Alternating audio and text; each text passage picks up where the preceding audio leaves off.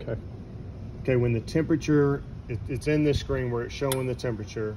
If you hit program, it shows you which program you're in, and you can do up and down, select that program. You hit it again, and it allows you to change. Step 1, 15 minutes, going up to 55 degrees Celsius. I'm gonna change that since our current temperature is 34°C. I'm gonna bring that on down to 50, and then go to the next step.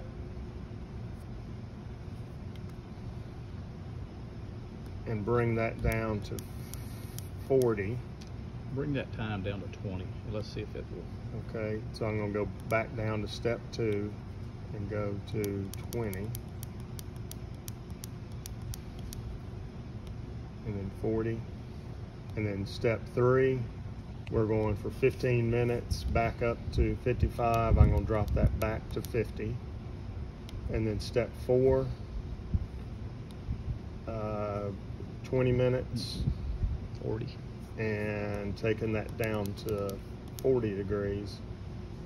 And I want to show you something on step, hold on just a moment.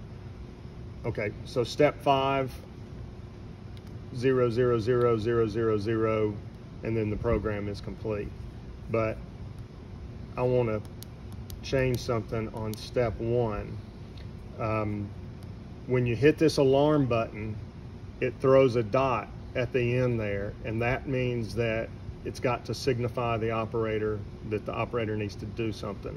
So at that point, operator comes in and does whatever you want to in the step, and then they hit the up button to go to the next step, and then the program proceeds.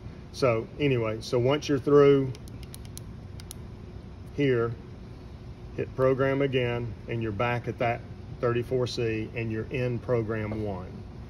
And then to start, you'd do heat on, you would do motor on, you would do cooling auto, and hit start, and you're running.